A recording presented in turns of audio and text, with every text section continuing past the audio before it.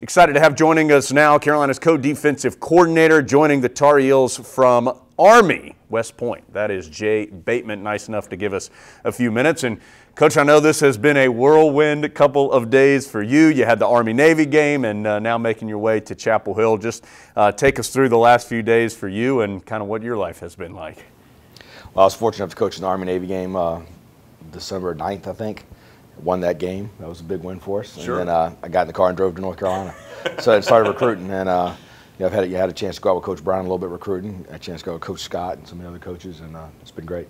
Now, you do have some history in this state. Tell us a little bit about your relationship with the state of North Carolina. Well, I've recruited North Carolina for about 15 years, but I also coached at Elon University down the road for 5 years, in the 2006 to 2010. What is your philosophy defensively if Carolina fans are trying to get just a snapshot of what they can see in the upcoming years? Well, we're going to be really multiple. I think every time you get hired as a defense coordinator, you have to say we're going to be multiple and we're going to be aggressive. So I'll go ahead and throw that out there. I'll go ahead and throw that out there. But yeah, I think we're going to try to solve our problems with aggression and make people defend us as much as we try to defend them, and try to have a lot of fun. I think it's still a game. I think that'll be important for our kids.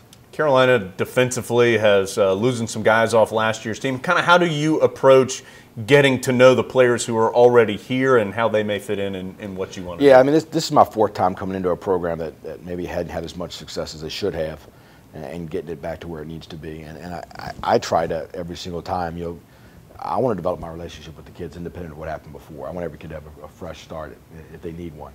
And I think I've already started with some of the kids that were around. I got a chance to meet about a dozen of them. I'm looking forward to getting them back in January, getting to work.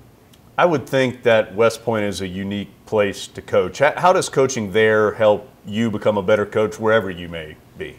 Well, I mean, first of all, you're honored to have the chance to coach at the #1 public school in the world. So, and you have really, really special kids. But, I get tired of people telling us that we didn't have great players there. We had great players, but they weren't as talented maybe. They weren't as long or as fast or as big.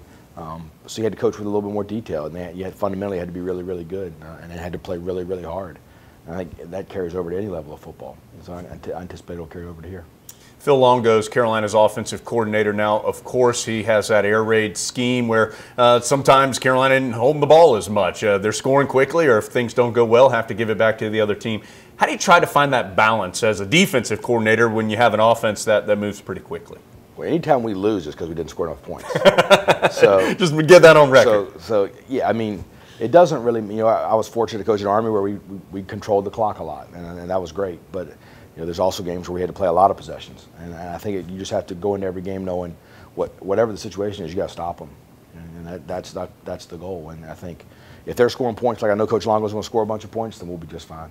Coach, what are the next couple steps for you now that you've gotten through this December signing period? So what's next for you? Well, I think there's still a couple kids out there that we'd like to get to be Tar Heels.